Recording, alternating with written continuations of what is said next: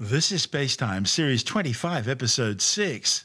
Coming up on SpaceTime, the killer white dwarf stars, the International Space Station now to keep flying until at least 2030, and China ends 2021 with a record 55 orbital rocket launches. All that and more coming up on SpaceTime. Welcome to SpaceTime with Stuart Gary.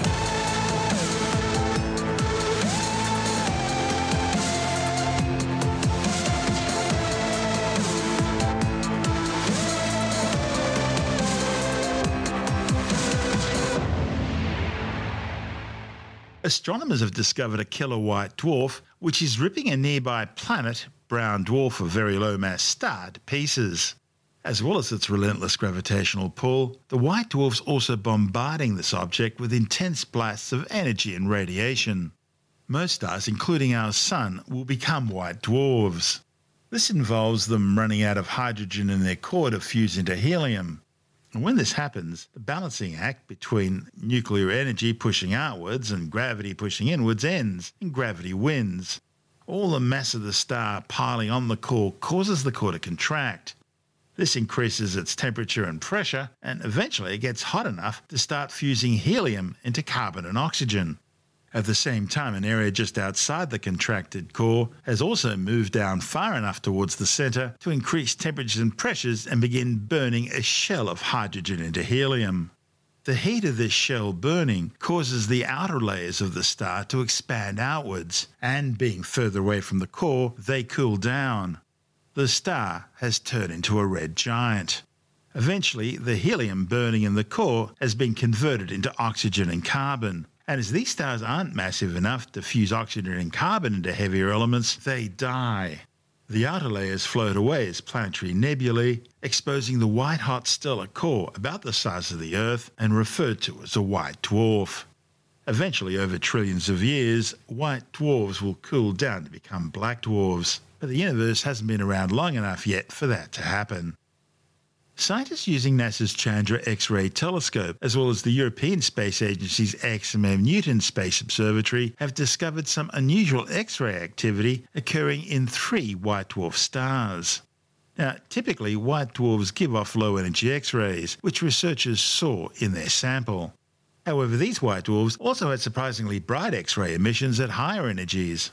Now, one of the white dwarfs, catalogued as KPD 0005 plus 5106, stood out to astronomers because it had high-energy X-ray emissions that were increasing and decreasing in brightness every 4.7 hours. Now, this recurring ebb and flow of X-rays indicates that something, either a big planet or a brown dwarf or maybe a small star, is in orbit around the white dwarf. Material from the orbiting object appears to be slamming into the north and south poles of the white dwarf, creating a bright spot of high-energy X-ray emissions. So as the white dwarf and its companion orbit around each other, these hot spots would go into and out of view, causing the high-energy X-rays to regularly increase and decrease. Located some 1,300 light-years away, this white dwarf is one of the hottest known in the universe, with surface temperatures of around 200,000 degrees Celsius. Now, by comparison, the surface temperature of our Sun is about 6,000 degrees. The companion object, whatever it is about 800,000 kilometres away from the white dwarf, relatively close in astronomical terms. The study's authors looked at what would happen if this object turned out to be a planet with a mass similar to that of Jupiter, the largest planet in our solar system. Now, that's a possibility that agrees with the data more readily than either a dim star or a brown dwarf. The models showed that the white dwarf would be pulling material off the planet so quickly, the planet would only survive for a few 100 million years before being completely destroyed. This material will then swirl around the white dwarf, glowing in X-rays, which the Chandra telescope can detect. Now, the 2 other white dwarfs in the study appear to be solitary objects, but they do show similar energetic X-ray emissions, so they may well have faint companions orbiting around them as well, possibly small planets. The whole scenario provides a really good picture as to what will happen with our own Sun and solar system and our own planet Earth in about 7 billion years' time, when our Sun also descends into its white dwarf phase. This is SpaceTime. Still to come. The International Space Station to continue flying until at least 2030. And China tops the 2021 list of orbital rocket launches. All that and more still to come on SpaceTime.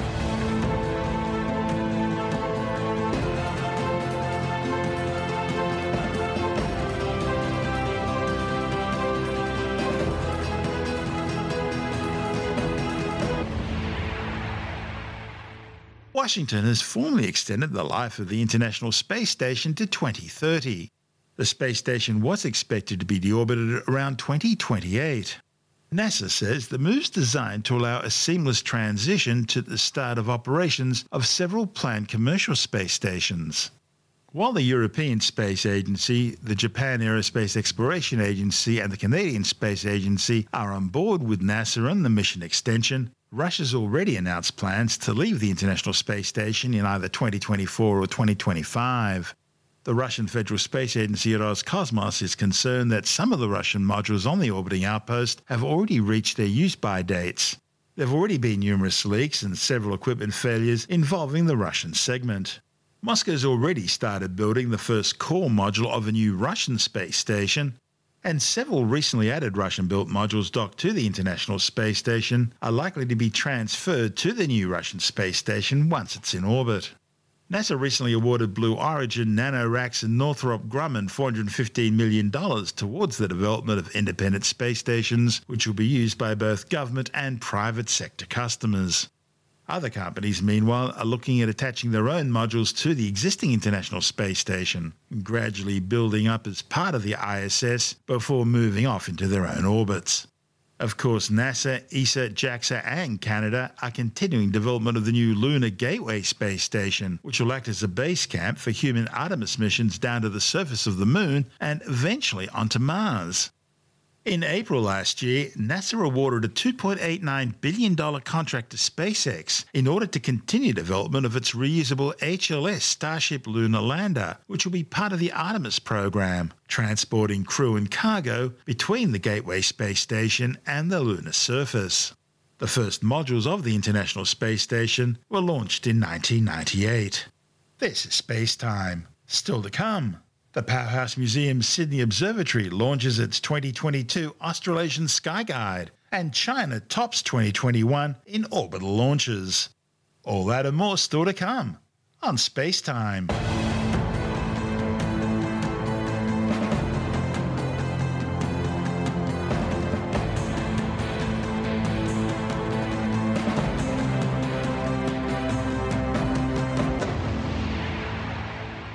Teaching your kids about astronomy and taking them into the backyard or park at night to gaze up at the skies, pointing out key stars, constellations and planets is one of the best ways to spark their interest in science and open up an exciting new world for them. And in this regard, listeners in the Southern Hemisphere are especially blessed because they have the planet's best views of the cosmos, including the nearest star systems to Earth, the best views of the galactic centre of the Milky Way, as well as stunning vistas of some of the nearest satellite galaxies. The Powerhouse Museum Sydney Observatory has launched the 32nd and latest edition of its popular Australasian Sky Guide, providing stargazers and the general public with an easy-to-follow tour of the majestic southern night skies.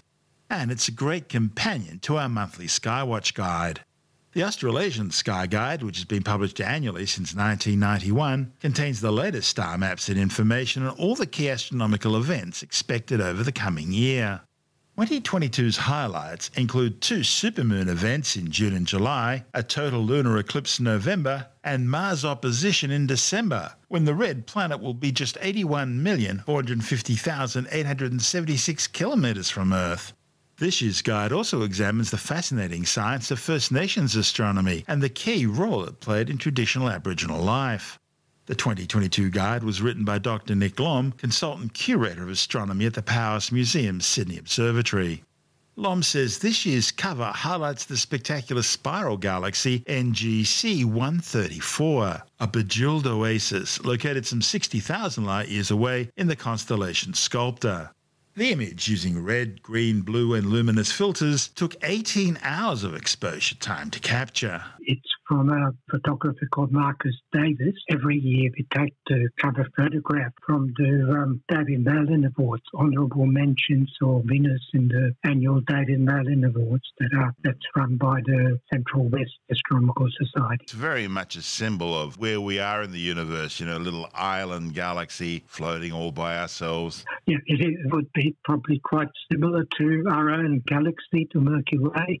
You can see that it's more yellow stars, which means older stars in the centre and younger stars out in the spiral arms had younger blue stars. There's a lot of information just in the photograph, but it is a very spectacular one to look at. There are quite a number of highlights for the year. They all would be very good opportunities to take photographs.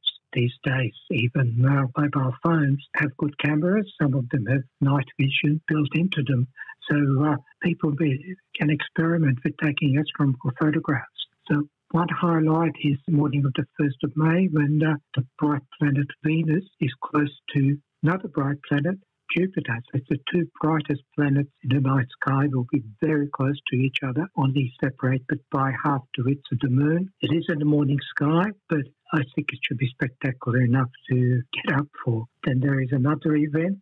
A few days later, the morning of the 7th of May, is a meteor shower, the Aquarids meteor shower. That's the one associated with Halley's Comet. Dust particles given up by Halley's Comet spread out along its orbit, along its path around the Sun, and we bump into that path every year around 6th, 7th of May. And this year should be fairly good because there's no moon. The moon is always the problem. It can be the problem with meteor showers, but there's no moon this time. So again, it's worthwhile getting up for it to try and watch the shower. And as a bonus, there are 4 planets visible at the same time.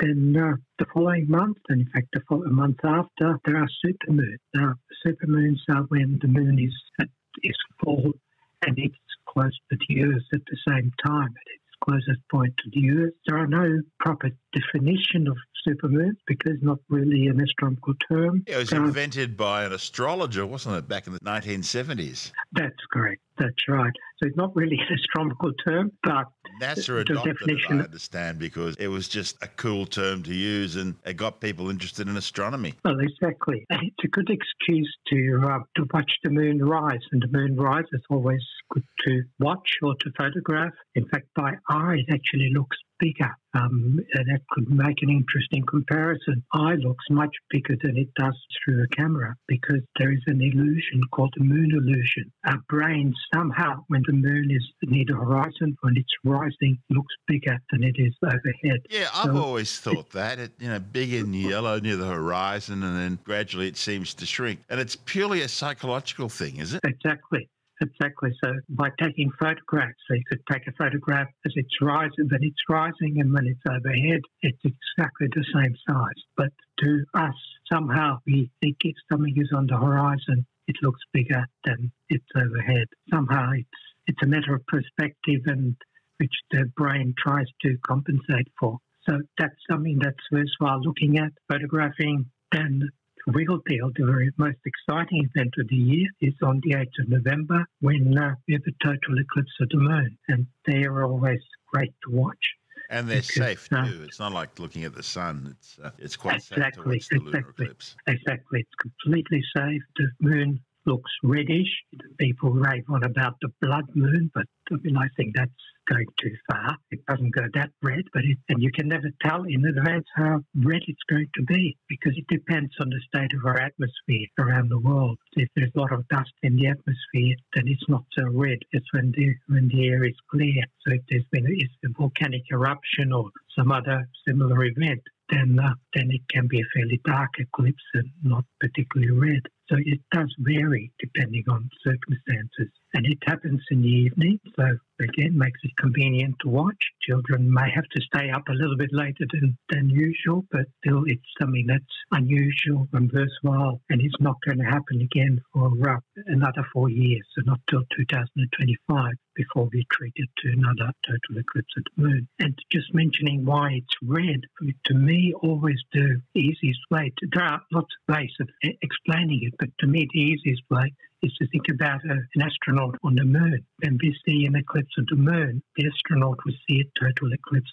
of the sun, with the Earth covering the sun. And around the edge of the Earth, it would be red. And that's red from various places where it's either the sun is rising or the sun is setting. And that red light reflects off the moon, and that's why the moon appears red. All the Earth's sunrises and sunsets happening at once. Exactly. So it's quite fascinating. I mean, just to even imagine that somehow you can see all those sunrises and all those sunsets in one go. Then 1 month later, 8th of December, we have an opposition of Mars. It's quite a favourable opposition. It's not as favourable as it can be, but it's fairly favourable. Mars oppositions, when the Earth catches up with slow-moving Mars, and Mars is at its closest to Earth for several years. This time it will be 81 million kilometres away, which is quite, in astronomical terms, it's quite close. Not as close as it was in 2003, 19 years ago now, when it was 56 million. I remember it like it was yesterday. Exactly. For most people involved in astronomy, it's a very exciting time. So in 2003, Mars was 56 million kilometres away, and in 2022, it's 81 million kilometres away. So there will be a difference. Mars will appear not quite as big as it did in 2003, but it's still a great opportunity to try and go to an observatory or a planetarium or somewhere, or to an amateur astronomical group, people with telescopes, and look through Mars with a telescope. And you should see the polar caps of Mars, if not some of the dark markings on the planet. What you will not see, unfortunately, is canals. There are no canals, and people don't see canals anymore. Canali, yes, that's right. Well, that's what originally the first observer I was thinking back at the opposition in 1877, saw dark lines on what he thought was dark lines on the surface of Mars, and he reported them because it's an Italian astronomer as canali. He didn't want to indicate that they are actually artificial, but then it was taken up by American astronomers, especially Percy Lowell, and then he translated it as canals, which has the connotation that it's artificial. And Percy Lowell then built a great theory about this civilization losing water, and they built these huge, great canals from the Martian polar caps to the equatorial regions. And that is a great example of planetary-wide cooperation. Unfortunately, none of that is true, and there's no canals. So people are not going to see canals at the Mars opposition December this year. But the good news is it means the Martians aren't invading either. Well, that's true. That's true. I mean, that Martian invasion really scared people in the 1930s, actually, after the radio program, which had H.G. Wells's War of the Worlds, as they broadcasted as if it was a true event. People who missed the beginning of the broadcast assumed it was news. They were listening to genuine news broadcasts about Martian invasion. Now, one of the features in this year's edition of the Sky Guide is how the moon and stars helped Indigenous people predict the weather. Yeah, that's fascinating, and that's written by a lady called Carly Noon, who's a Kamilaroi astronomer and science communicator, and she explains how halos around the moon can be an indication of the weather that's coming up, I think an indication of rain. Some Indigenous groups use the twinkling of stars, depending on how much twinkling they can see what the weather is going to be, and again, when the rain is going to start. So it's quite a fascinating article in this year's Sky Guide. As always, the Sky Guide is what we use at SpaceTime to put together our Skywatch program every month. And where does one get the Sky Guide? It's widely available from bookstores. The recommended price is $16 95 cents, which I think maybe I'm slightly biased, but I think it's a bargain price. But in fact, if you look around online, it's available from bookstores for a little bit less than that. Just searching for it online, you can see there are a lot of bookstores which sell it. They sell it online, and I'm sure if you go into any of the major bookstores, they would have copies as well. Certainly the easiest way, if you don't go into bookstores due to COVID or any other reason, you can get it online. And of course from the Powerhouse Museum Sydney Observatory as well. I note that Powerhouse Museum is open. Sydney Observatory is closed for restoration at the moment, refurbishment, and I think will be for another few months. But it should be fantastic when it's completed. I understand some major work is being done on the building and the exhibition. And the 2022 Australasian Sky Guide is available at all good bookstores and online from the Powerhouse Museum Sydney Observatory at mwas.museum/store. This is Space Time. Still to come. China's ended 2021 with a record 55 orbital rocket launches, and later in the science report, a new study shows that cyclones and hurricanes have intensified over recent decades, and it's going to get much worse. All that and more still to come on Space Time.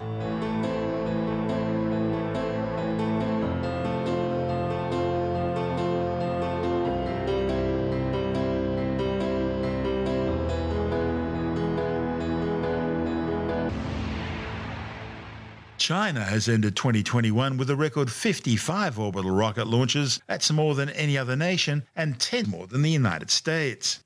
Its final missions of the year included a Long March 3B, carrying what Beijing describes as an experimental communications satellite, and a Long March 2D with at least one and possibly two spy satellites. The Long March 3B mission was launched from the Zhaichang Satellite Launch Center in Sichuan Province. It carried the Communication Technology Demonstrator 9 spacecraft, which will test multi-band high-speed satellite communication technologies. Meanwhile, the Long March 2D was launched from the Zhuquan Satellite Launch Center in northwestern China's Gobi Desert. Its payload was the Tianhui 4 satellite, Tianhui meaning sky mapper in English. Beijing claimed that Tianhui 4 will conduct scientific experiments, land resource surveys, and geologic information collection. But in reality, it's yet another military reconnaissance spy satellite, or possibly two, as the satellite dispenser used for the launch is designed to carry two spacecraft, and previous launches of this type of satellite have involved the deployment of twin spacecraft. Since 2016, Beijing's launched more than 155 Earth observation, surveillance and reconnaissance satellites. They're designed to provide near-continuous high-resolution optical and electronic monitoring of areas of interest to China as part of what Beijing euphemistically describes as its build-up to war. As of December 21st, 2021, China had an estimated 448 operational spacecraft orbiting the Earth. As well as undertaking more orbital launches in 2021 than any other nation, Beijing also topped the rocket launching lists in 2018 with 39 missions and 2019 with 34 missions. In 2020, China launched 39 orbital rockets, just behind the 44 launched by the United States. This is Space Time.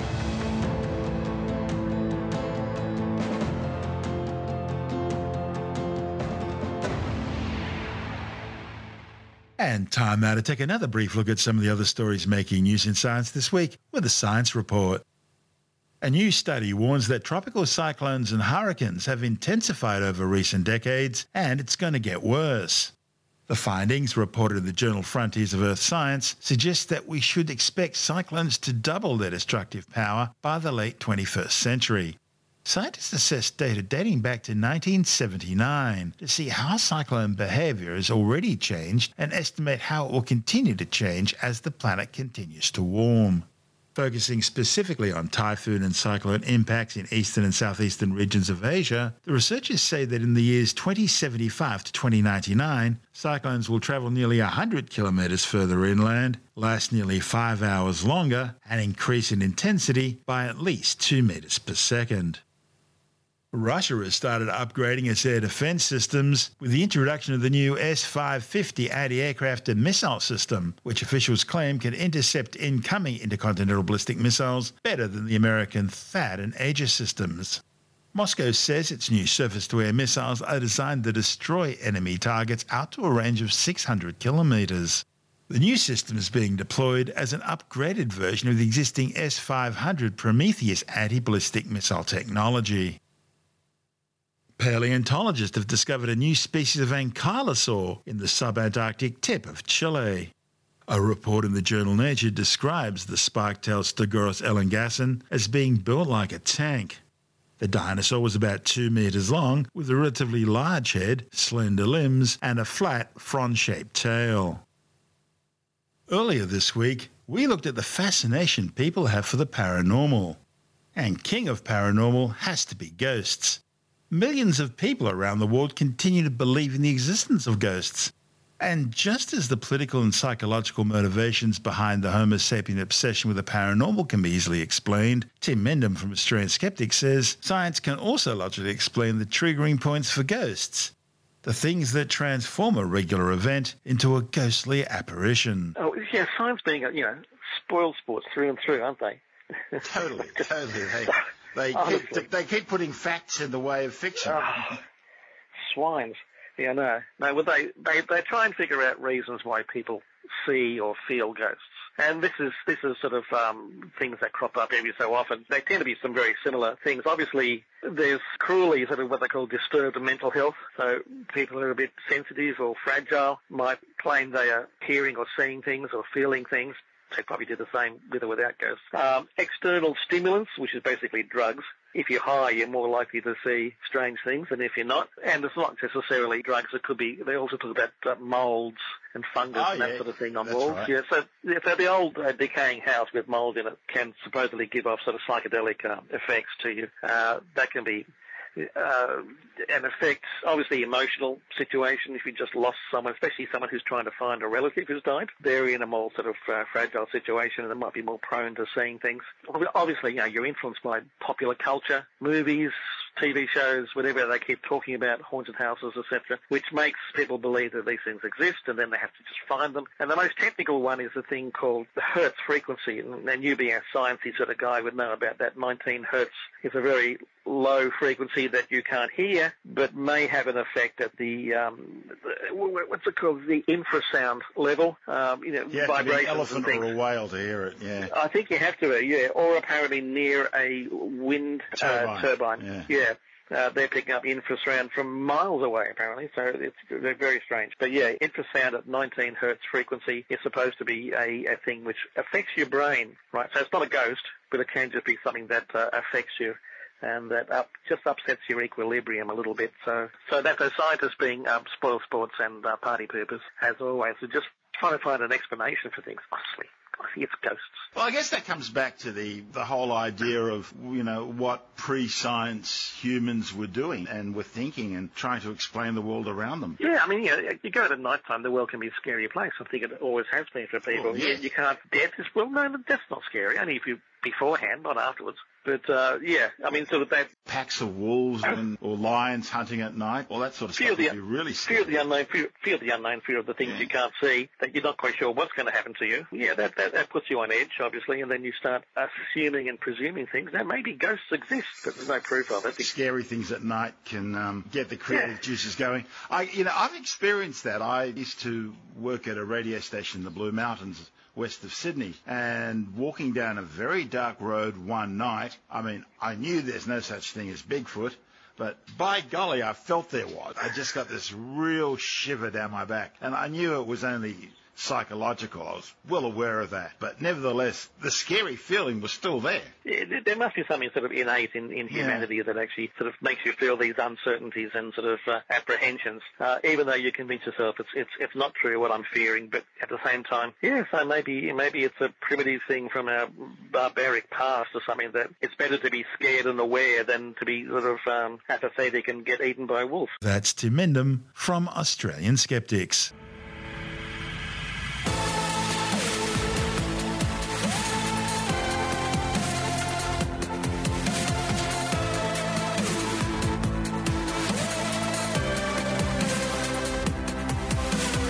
And that's the show for now.